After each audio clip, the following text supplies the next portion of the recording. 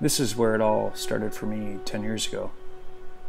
For Sandgrens, of course, it's been much longer. Our doors opened in 1846, right here in the rich forests of Småland, Sweden. From the first time I stepped into our factory, I immediately knew that there was something more, something special. A sense of passion and pride within a profession that many of us strive for, but seldom achieve. I noticed that things were done just a little bit differently. Little things that really stand out for the quality of the finished product. Details that matter to us because we know that they matter to our customers. Although I'd love to be able to say that I invented our techniques, the truth is they've been passed down from generation to generation.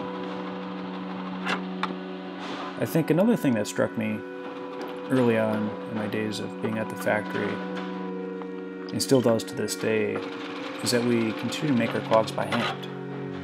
When many folks have gone to the Far East for production, we continue and will continue to make our clogs where they always have been.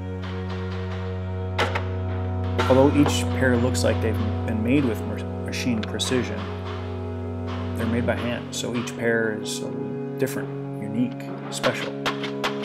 It's a testament to what we do, and we wouldn't have it any other way. About 10 years ago, Krista and I were in the factory late one evening. He was at the stapling and lusting area and working on a rack of our clogs. As they'd come through, he hit each clog with a hammer, so of course more than others. But one particular clog he looked at for about 30 seconds and hit just one time. I asked him jokingly, "Krista, why did you hit that clog with a hammer?" "You didn't need to." He said, "Dave, my father hit every clog with a hammer. My father's father hit every clog with a hammer. And I must hit every clog with a hammer." I had no choice but to smile, and I can't help but think that that's the same smile on our customers' faces when they choose Sandgrens.